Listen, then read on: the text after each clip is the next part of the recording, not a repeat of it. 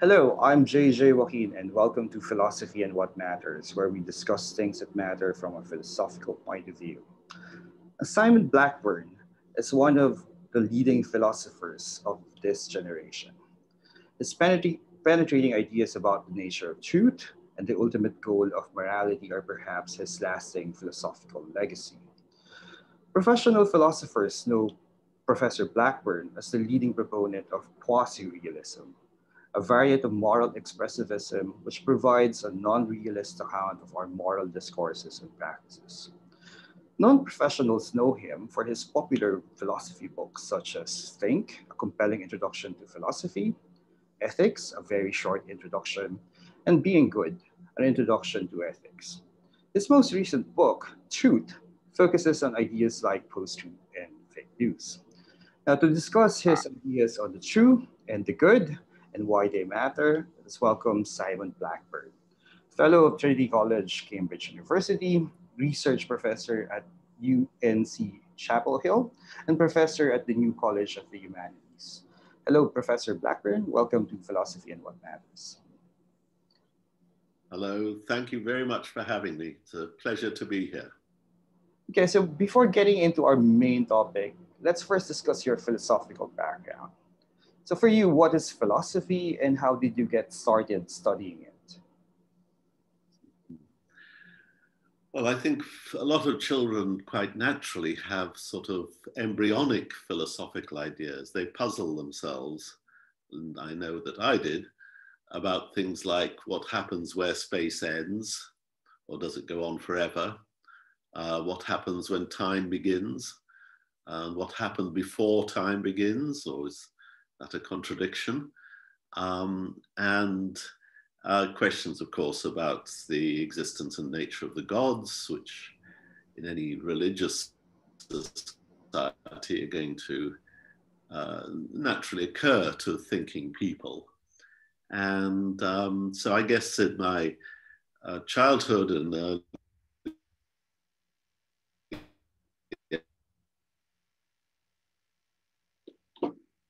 next milestone, if you call it that, on my philosophical journey was a master at my school asked us to read a book by a man called G.E. Moore, who's quite a well-known British philosopher of the beginning of the 20th century, a great friend of Bertrand Russell and Wittgenstein.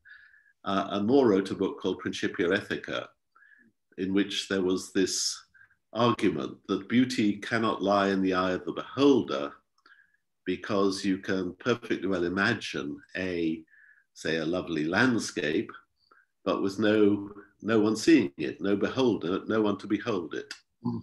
And he thought that refuted the idea that beauty lies in the eye of the beholder. And I protested to the master. I said, no, this is a very poor argument, because after all, you asked me to imagine this beautiful landscape. And of course, I've got my own aesthetic, my view about what a beautiful landscape would contain. So I imagined that. So why not say its beauty lies in my eye, and then I am in effect the beholder, this imagined scenario. And the master was a bit stumped by this. So he said, you better go and read philosophy at university.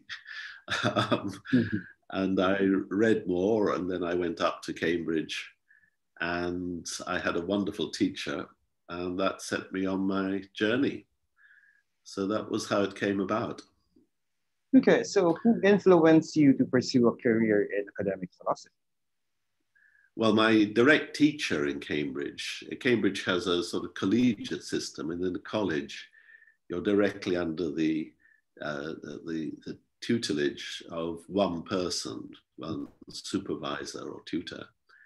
And my supervisor was a man called Casimir Louis, who wasn't a very well-known philosopher. He did write a few quite sort of specialist papers, but he wasn't well-known.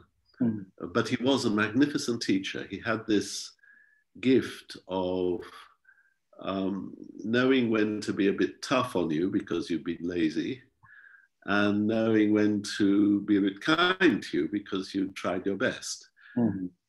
And that always put an edge on meetings with him. You never knew whether you were going to be praised or blamed. And I think that it stimulated a lot of us in my college to become thrilled by philosophy and engaged with it, and we discussed it all the time. Whereas other students go and discuss football, we went and discussed philosophical arguments. And so that's how my career started. Okay, so yeah, so you started reading G.E. Moore's Principia Ethica, which I think that's right. your work actually hinted or influenced by, because your work focuses on two main themes: the nature of truth and the grounds of morality. So let's start first with your work on truth. What is the philosophical question about the notion, and what are the suggested answers to it? Yeah. Well, I was motivated to write about truth partly because of the prevailing atmosphere of postmodernism in the late 20th and early 21st centuries. It's slightly declined now, but at the time there was quite a kind of skepticism about the notion of truth. And there were relativistic noises that different people had their own different truths, that somehow truth had lost some of its luster. And I felt that these were very dangerous, even then. And of course, in the decade since 2015, say, we've learned to think in terms of a post-truth world, and that's, I think, even more dangerous. So I wrote this little book on truth with that as the target. I wanted to show that truth survives these postmodernist skepticisms. The way I thought, the way it tended to work in my mind was that a lot of people, the first thought you have when you think about the notion of truth is that it's correspondence with the facts. A remark like, I am sitting in my office is true because it corresponds to the fact that I'm sitting in my office. So that's the first thought. Now, a lot of philosophers have said, well, that's a perfectly good thing to say. It's not that there's anything wrong with it, but it's not very insightful. It doesn't give us, as it were, a theory of truth. Because when you look carefully at the notion of a fact, you'd see that we've got no real access to the idea of a fact, except as something which is, as it were, built to correspond with the truth. So it's as if these two wear each other's socks, but they don't actually get us any further. They're locked together. Sure, you can lock together truth and fact, but you can't see them as separately contributing to understanding each other. So faced with that, traditionally philosophy went in various other directions, one of which is called the coherence theory of truth, and says that basically our only test for truth, for a new candidate, suppose somebody comes along with something, we ask, is that true? The only test we can introduce is whether it, as it were, fits in with the rest of what we believe. And that gives rise to a thing called the coherence theory of truth. The idea is that something's true if it coheres well with the rest of what you believe. And there's something sort of hard-headed about that, because it's right about one of the ways we think about truth, but it won't do as it stands, because if your head is full of nonsense anyhow, suppose you're the victim of a conspiracy theory. So you think that all doctors are in a league to try to pretend that vaccines are safe when they're not, or something like that. You're an anti-vax conspiracy theorist. Well, you'll probably find new things out there on the web which cohere with that belief. But that's because the belief is nonsense and those things are nonsense too. Mm-hmm. So you might read that, 500 children have died in the Philippines out because of measles vaccines or something. And that might just be a lie, which somebody's put on the web. But it would cohere with your view, your antecedent view that vaccinations are dangerous, and you'd regard it as true. Well, you'd regard it as true, but you'd be wrong. I mean, I think that you're just, as it were, buttressing your lie or buttressing your falsehood. So coherence won't do either. And faced with that, a lot of philosophers have started to worry. I mean, the most famous is a late 19th century, early 20th century philosopher, Gottlob Frege. And in Cambridge, he was followed by a great philosopher who died very young, Frank Ramsey, and then Wittgenstein. And these all held that, well, perhaps it's a mistake to concentrate on the notion of truth, because after all, it performs a kind of disappearing act. And by that they mean there's no difference between asking whether it's true that I'm sitting in my study and whether I'm sitting in my study. You don't have to, as it were, introduce the notion of truth. There's one question about where I am, which is whether I'm in my study, let's say. And once you solve that, you've solved everything there is to solve about whether it's true that I'm in my study. There's no further question. Well, if the words "it's true that" don't introduce a further question, then perhaps the next thing we should ask ourselves is whether there's a real problem here. Is there some slippery thing, the nature of truth? Or is it best just to think of truth as some sort of device? It has a utility, but perhaps its utility isn't to introduce a new notion. It's more like terms like "and" or "not," which are there, as it were, as part of our bookkeeping. They don't by themselves refer to anything. They're just part of the inferential web that we build in order to think. So this is sometimes called the deflationist or minimalist theory of truth. And it's basically a notion, it's an aspect of the story I want to tell and do tell in this book, which you're showing,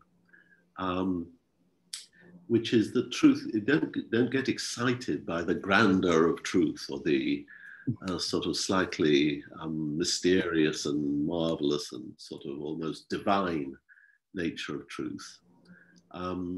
Just think instead of ordinary, everyday judgments that you make, perhaps without thinking. You go out onto the road, you look right, you look left, you see whether there's traffic coming. If there's traffic coming, you judge that it's true that there's traffic coming. And as a result, you don't walk in front of it. And in thousands and thousands of occasions, on thousands and thousands of occasions throughout a normal day, you're making that kind of judgment all the time. And those are judgments which can also be framed in terms of truth. You judge that it's true that the traffic's coming. You judge it's true that your breakfast cereal is edible. You judge it's true that if you push the door, it will open, and so on and so on and so on. We know an awful lot about our way about the world. We navigate the world successfully, as indeed do other animals. So we have an ecological niche, and we're in that niche, and by and large, we do pretty well. This means there's really no room for notions like relativism about truth, because the relativist is apt to say, well, you've got your truth, I've got my truth, who's to say which is better, and things like that. Well, I don't think it's I don't think it helps to talk about your truth and my truth. It's certainly true that I can have some beliefs that you don't share, and you can have some beliefs that I don't share. Maybe you have a lot of beliefs about, say, the Philippines that I don't share because I've never been there and I don't know. Mm-hmm. And I may have a lot of beliefs about Cambridge that you don't share because you've never been here. If you've never been here, you won't know things about Cambridge I know. So of course, we have different beliefs. But there's nothing in having a belief which entitles you automatically to say that you've got a truth. Your belief might be false. And it's essential to the notion of belief that it's got this polarization. A belief can be true, it can be false. An analogy I quite like, and I think I use in the book, well, I'm not sure I use it in that book, I've used it anyhow in some writing. An analogy is with archery. Suppose you're a sportsman and you become interested in archery, the Olympic sport of shooting arrows at a target. You can't have a sport in which you're entitled to draw the bullseye wherever the arrow lands. That's right. If you tried doing that, you would. It's not that you would hit the bullseye every time. There'd be no such thing as hitting the right place, because you're simply pretending that the right place is wherever your arrow landed. I think relativism about truth is a bit like that. That if you have a belief, the belief might hit the right place. That is, it might be true, it might correspond with the facts, but it might not be true. And if you say, oh, but it's my truth, that corresponds to drawing the bullseye, what your belief is supposed to be, around whatever the belief is. And that just makes nonsense, just as the parallel move in archery makes nonsense of the whole idea of hitting the right place. So in the case of belief, this would make nonsense of the whole idea of having a belief. It's essential to the notion of belief that a belief can be successful, true, stand up to inquiry, tell us of the way of the world, or it can be false. It can mislead us, and it can lead us down false paths and into mistakes. So I think that's my analogy for saying don't get misled into a relativism about truth. It leads nowhere. Okay, so far we have discussed 4 theories of truth. So you have the correspondence theory of truth, where truth is correspondence of fact. Coherence theory, where a belief is true if it coheres with a set of beliefs that you have. You also have the deflationist theory of truth, or redundancy theory of truth, or minimalist theory of truth, where the predicate, it is true, functions like a logical device in our inferences and our thinking.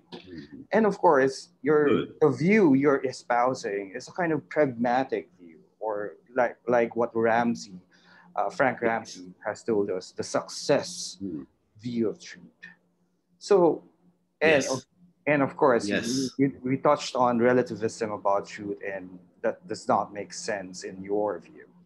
But what's your main view about truth? So what's your answer to the question about the nature of truth?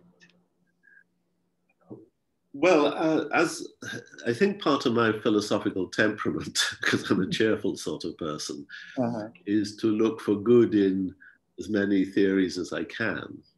So I think there's something right about the idea of correspondence. It's very often, if you believe that there's, there's Coca-Cola in your refrigerator, that either corresponds to the fact that there is Coca-Cola in your refrigerator or it doesn't. The way to determine that is to go and look. So there's something right about the idea that we submit our beliefs to a kind of process of observation and verification when we hold them. There's something right too about the deflationist, that there is no difference between judging that there's Coca-Cola in the fridge and judging that it's true that there's Coca-Cola in the fridge. Those two are just the same. The aspect I'd like to bring in, and that Frank Ramsey brought in, was success in action, the utility of truth. After all, we have somehow to connect our faculty of judgment, of judging things as true or false, as having beliefs, with our success as active animals. We have our cognitive functions in order, like any other animal, in order to advance our ways of living in the world. And if all the effort that we put into getting things right had nothing to do with acting properly, with acting well, then it would be a mystery why evolution selected for it. Brains are very expensive evolutionary. They take a lot of support, they use a lot of blood, they take up a lot of nutrients. Why do we have big brains if they do us no good? Well, put it the other way around, what good do they do us? And then the good they do us is they enable to act well in the world. Now, the first person to think, well, not the first, but one of the first people to think along those lines was William James, Harvard philosopher of, again, the late 19th century, who was part of a group in Cambridge, which included Charles Sanders Peirce, himself, William James, and eventually John Dewey and others, called pragmatists. And they wanted to influence this aspect of practice, of success, and, of acting in ways that bring about the desired goals that you have. And it went then a bit haywire, especially in James's handling, because he thought that that gave sort of carte blanche to any belief which made you feel comfortable or made you feel, happy or gave you consolation. And then particularly he turned that to a defense of religious belief, which he thought had those advantages. Never any kind of wishful thinking. Suppose you're you're a mother and your children or child lives in a different country, and you receive information that your child has committed a crime and is going to be tried and may go to prison. This is very disturbing and very upsetting. So much better not to believe it. Your life will, perhaps it's towards the end of your life, you can't do anything about this problem. Much better to brush it aside and go on as tranquil as you were before. Well, that's not because it's true, it's because of wishful thinking. So James's defense of wishful thinking gave the pragmatist view rather a bad press. Certainly in England, for example, there were very few people who followed him.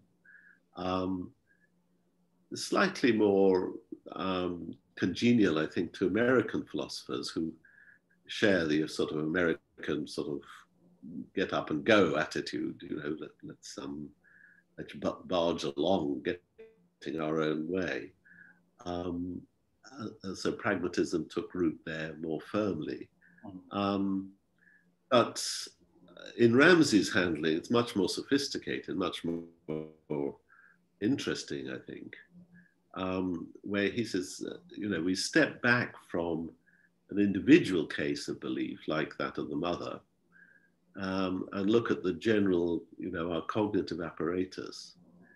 And then it seems that it's inevitable, it seems, that if you across a huge spectrum of cases in everyday life. Every day, I said, earlier on that every day of your life, you have thousands of beliefs which are endlessly checked and verified and by perception.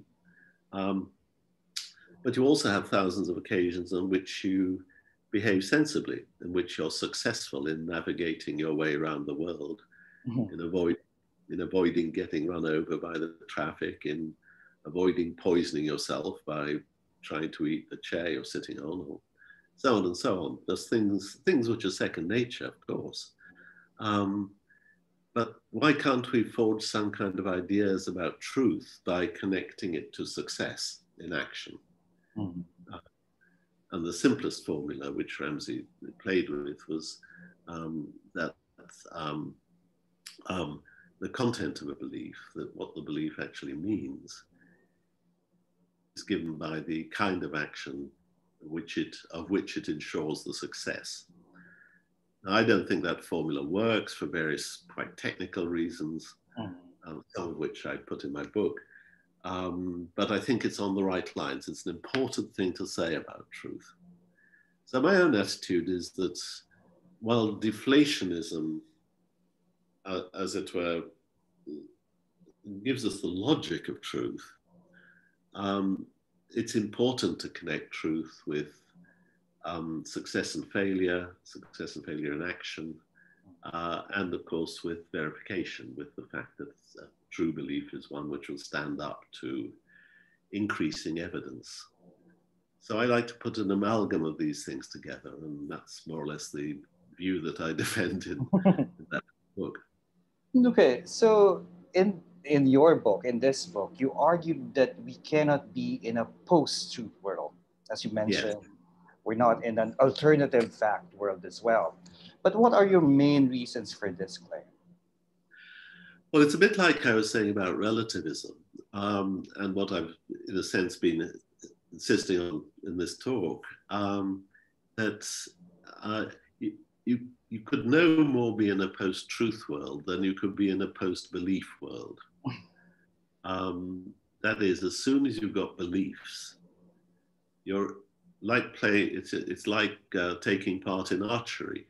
You're in the business of aiming at a target. If you don't care whether your beliefs are true or false, then you don't care about the point of having beliefs at all. That's like drawing the bullseye wherever your arrow lands. It's not playing the game. But now we can't live without beliefs. Again, as I've been insisting, you have thousands of them every day. They come and go as you perceive your world, as you navigate around it, when we finish this talk, I'm going to go and have a coffee, I hope, and I'm going to find my way out of my study because I know it by heart. I could do it with my eyes shut, and so on. So I've got a belief about how to get out of my study, and of course it's true. And I'd fare very badly if it wasn't true. I'd bump my head onto the wall or something. I'm not going to do that. And neither is anybody who's navigating their way around the traffic, who's working their way through a menu, and so on, who's recognizing their friends. If you recognize your friends, you've got a true belief about who you're talking to, and so on. So you just can't do without it. What people are worried about, I think, when they're worried about a post-truth world, shouldn't be described as a post-truth world. It's what they're worried about is that over a big swathe of things where they don't know the answer, there's no telling what is the right answer. That is that these sources of information we have are themselves unreliable and untrustworthy. And I think the malaise about post-truth is basically a malaise about the rise of untrustworthy news organs, untrustworthy bubbles and silos that people get into when they're locked into things like conspiracy theories. And then the Google and Facebook, because this is their advertising revenue, will direct them again and again to bubbles and silos of people who have the same views. Mm-hmm. Because it's much pleasanter finding other people agree with you than finding that they disagree with you. And it's this lack of critical thinking, this lack of being open to criticism, which I think is the great enemy of us all these days. And of course, philosophy, I think, has a very important role in defense against that. Mm. Education in philosophy gives you a critical edge. You know that your own first thoughts may not be right. You know that your own first thoughts may not be the best thoughts you could have, if only you could puzzle further through a problem, read a better authority, learn more about the science, whatever it may be. And you can't be a decent philosopher without having thoughts about your own fallibility. And I think educating people to be aware of misinformation, of the possibility of blind delusion and error, and how seductive error is, because it's nice to believe some things, and it's not nice to believe other things. I mean, you know. Yeah. So from what I gather from your book, so the post-truth phenomenon, or the issue about post-truth, is actually not about truth, but about the evidence that we have, the reliability of our evidence. Exactly. I firmly believe that. Exactly. Yeah. Okay. Yeah. Okay. Yeah. So let's move on to another domain of your thinking, which is the good. So one domain that the notion of truth seems to be important is the moral domain. Most of our moral thinking seems to be influenced by the thought that there are moral truths. For example, we make conclusions from the truth that upholding human rights is good. But your view, developed in these two books, Essays in Quasi-Realism and Ruling Passions, seems to run contrary to this idea. Could you give us an overall picture of your view about truths in the moral domain? Yes, well, my overall view has changed slightly from the way, I mean, you're absolutely right. I am known as the prime exponent of quasi-realism. And this is rather embarrassing because my own view has changed slightly from the view in that set of essays. I still think there's value in that set of essays. I don't put them behind me entirely. But I think at the time I wrote them, I wasn't really aware of as I now see it, the attractions of a minimalist or deflationist attitude to truth. So I would no longer prefer to express myself by saying I don't believe in there being a moral truth, or I don't believe in moral facts. I'm going to say, yes, I do believe in them, but I don't think there's much there to believe in, except, as I've been saying all along, if you have a moral commitment, you really believe something, then you'll say that it's true. Of course you will. That's just goes with the territory, as it were. But the interesting question will be the nature of that commitment. It's what the judgment actually means or amounts to. Now, expressivism in moral theory is the view that what it amounts to is the possession of an attitude. So if I say eating meat is wrong, that means I'm advancing the attitude, the strategy or policy or general approval of not eating meat. That attitude can take various different flavors. It can be very, very rigorous. So I won't be friends with you if you eat meat. That would be rather extreme. It could be much more permissive. I don't want to eat meat, but I don't mind if other people do. It could be legalistic. I think there ought to be a law against it. It doesn't have to have any of those particular flavors, but it can take them on. It can take them on. It can come out in various different ways. And I think one of the important gains of thinking this way is that you see that there's a difference between having the attitude of disapproval of something and, for example, thinking there ought to be a law against it. Because I may disapprove of something, but for other reasons, perhaps, be very against there being a matter of law. The law should not get involved in some things. So if I hear that somebody's promised to meet you for a cup of coffee, and then without any apology or excuse just decided not to turn up, I disapprove of them. I think that's, they owe you an excuse of some sort, or an apology. But I wouldn't say it's a matter for the police. Whereas if somebody breaks other kinds of contract, it might start becoming, and saying it's a matter for the police means that it's a matter that society needs to take a stand on. Society must come in and attach sanctions and penalties to some behavior. And of course, that's correct for some behaviors, but not so for others. So there are debates to be had about what the attitudes we're going to defend and going to find appropriate and going to encourage and argue for. Now, in those debates, we talk about what's right and wrong, and we talk about what's true, that as deflationism shows us, that you don't increase the temperature by introducing a notion of truth.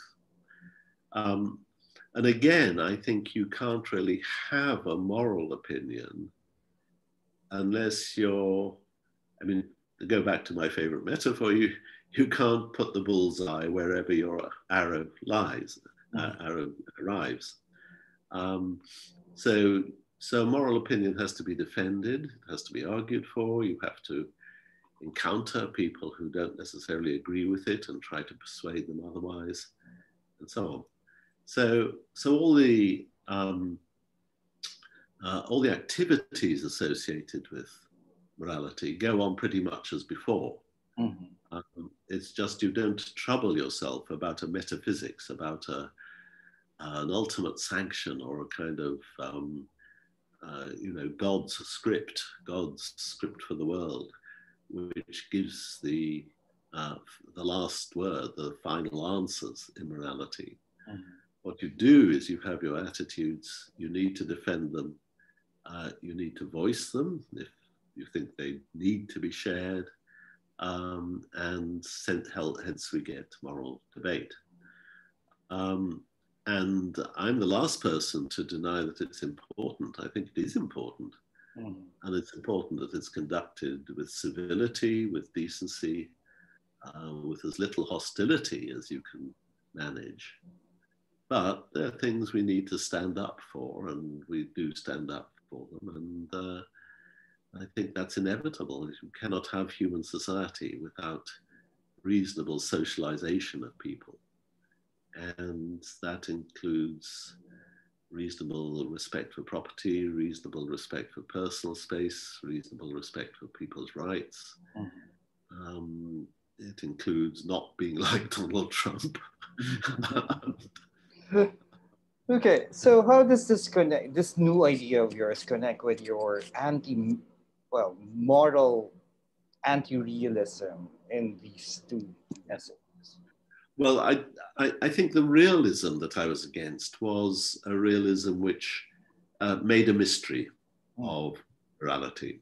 It said, oh, morality, it's very important. It's almost mystically important because it might stand against your desires. It might get in your way. It might prevent you from doing things which would be rather pleasant to do. So it's got a kind of mysterious authority. And of course, people often then uh, assign its authorship to God. It's God's law, God's word, God's this, that, and the other. I think that's all a mistake. I don't think God's got anything to do with it. If there is a God, which I rather doubt, then he's very silent. It's not God that tells you whatever you happen to think, like that homosexuality is a bad thing, or trans people should be cured, or whatever it is. It's not God that tells you that. Those are your attitudes. And I would think they're debatable. And in that debate, you're not going to find what the philosopher Daniel Dennett nicely christened a skyhook, sort of an authority up there, which will lift you above the mundane concerns of people and society.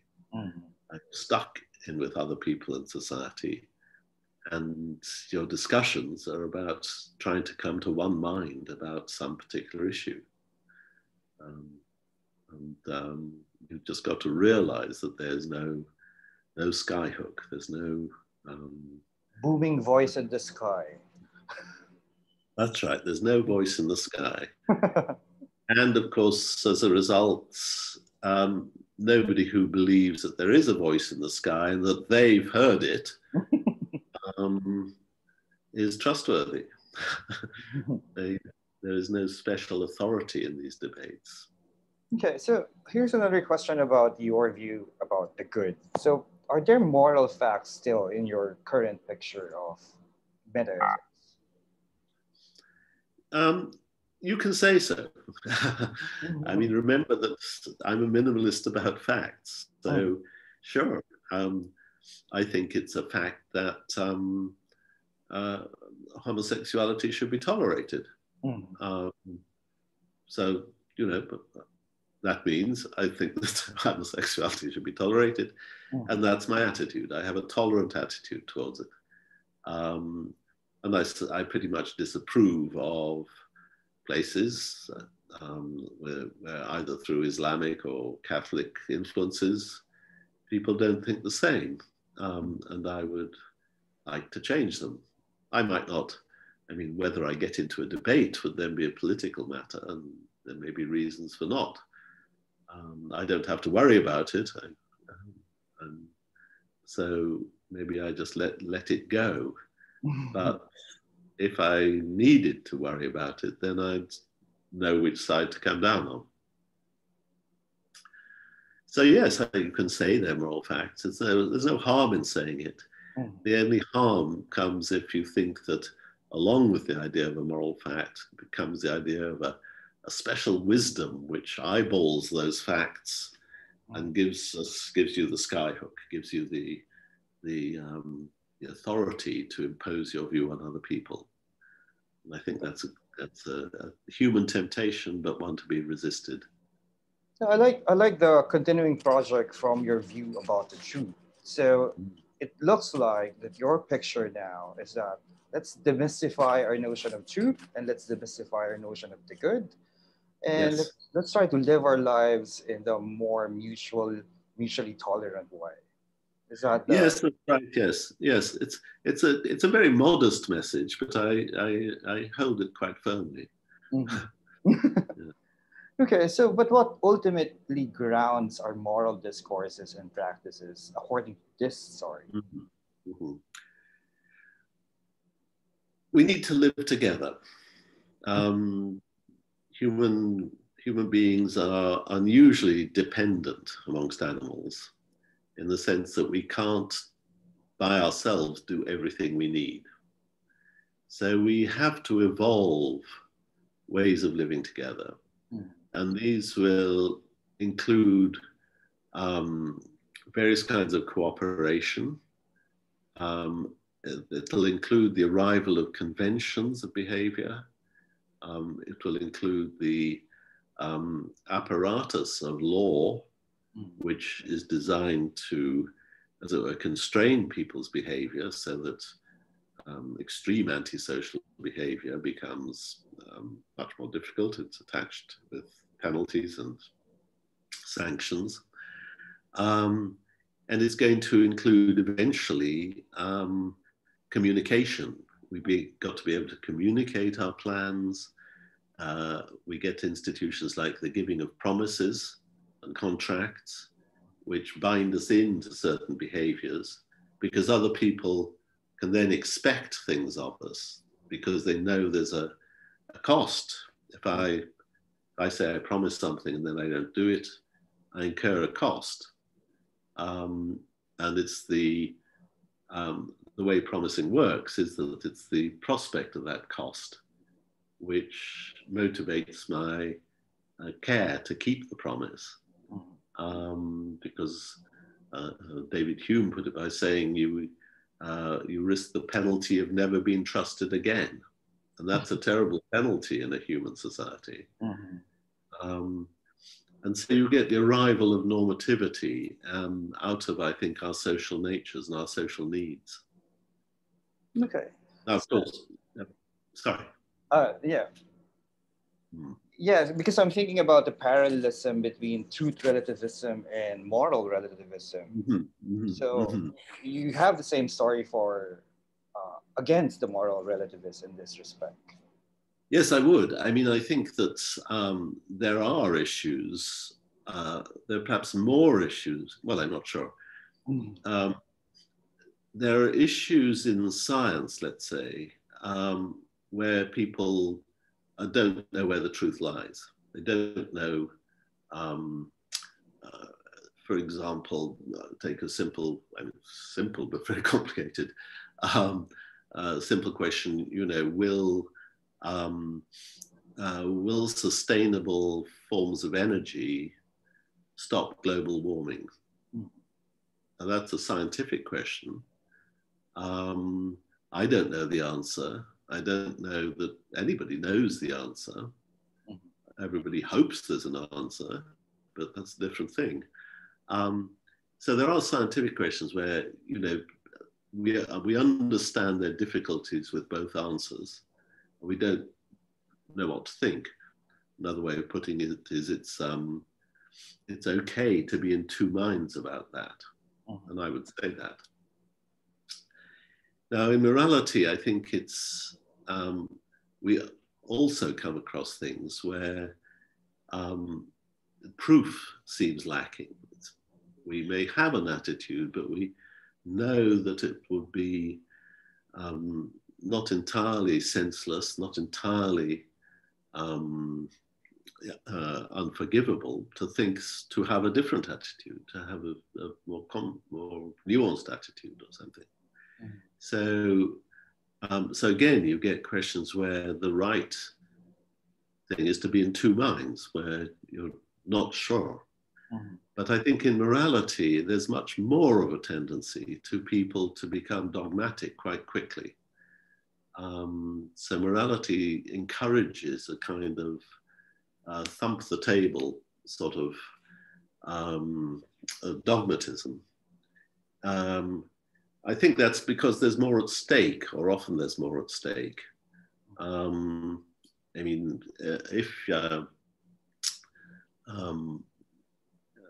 I don't know, if somebody, say, hates the middle classes, and I'm middle class, they may have the moral view that the middle classes steal from the poor, that they unfairly take the benefits of cooperation and industry for themselves, so on and so on. There are quite a lot of people with those attitudes. Then, of course, it matters to me because I'm under attack. I'm being attacked by such people, verbally, if not actually physically. And so it's important to me to shout, you know, that they're wrong. So even although economically it might be very, very difficult to know whether a particular class of people are unjustly manipulating industry and its rewards to their benefit and to the detriment of other people, that's something for Das Kapital and many other works to investigate. Nevertheless, people will find it, you know, important to take a stance on that, to have view. It might be important to my kind of state of mind that I don't accept that criticism, because being middle class, it would be rather guilt-inducing to accept it. So you get much more motivation to take dogmatic stands in morality, and I think that's a danger.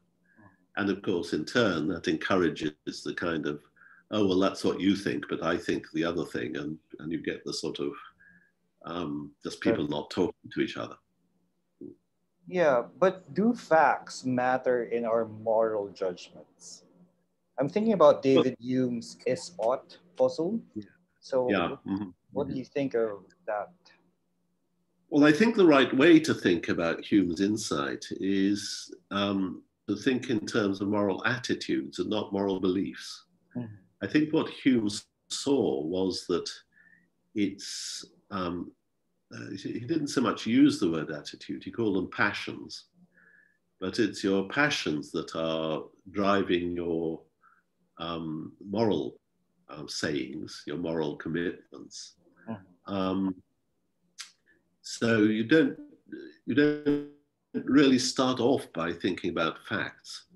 You start off by recognizing that moral commitments are a bit different from ordinary beliefs.